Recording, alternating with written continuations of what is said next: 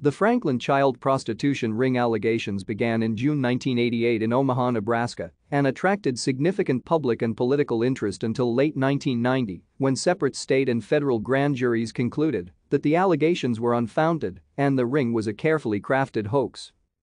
In 1988, authorities looked into allegations that prominent citizens of Nebraska, as well as high-level U.S. politicians, were involved in a child prostitution ring.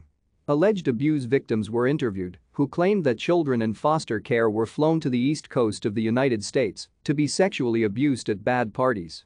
The claims primarily centered on Lawrence E. King Jr., who ran the now-defunct Franklin Community Federal Credit Union in Omaha, Nebraska, and alleged that the ring was a cult of devil worshippers involved in the mutilation, sacrifice and cannibalism of numerous children. Numerous conspiracy theories evolved, claiming that the alleged abuse was part of a widespread series of crimes including devil worship, cannibalism, drug trafficking, and CIA arms dealing. Historian Philip Jenkins explored how cases such as the Franklin allegations can acquire credibility, even if they lack any credibility inherently, when reported in various media in a credible voice. Thank you for watching. Like and subscribe if you would like to view more of our videos. Have a nice day.